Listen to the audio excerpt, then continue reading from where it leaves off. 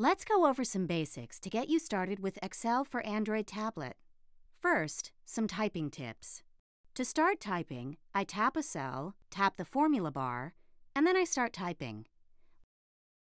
When I'm done, I tap the green check mark. But here's a faster way.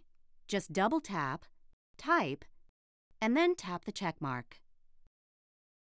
And when I need to fill in a bunch of cells, I can press Enter to move to the next row down each time.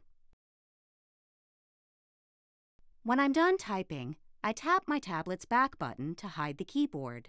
My back button looks like this, but yours might look something like this, depending on your tablet.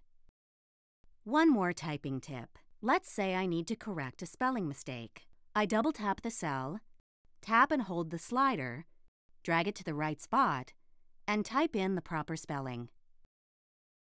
Now I'm going to enter some formulas. I'll quickly auto-sum this column, and Excel makes a guess as to what needs to be summed up.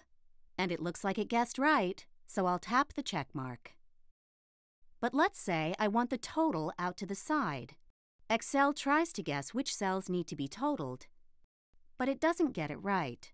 So I'll just drag the handles to get the range I want.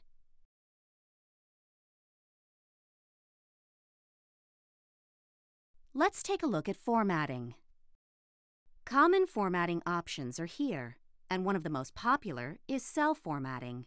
I'm going to set the format to the local currency by tapping Currency. If I need something different, I can tap this arrow and find more options. You can learn a lot more by just clicking the tabs and exploring. And for more on Office for Android Tablet, visit aka.ms/Office Android Tablet videos.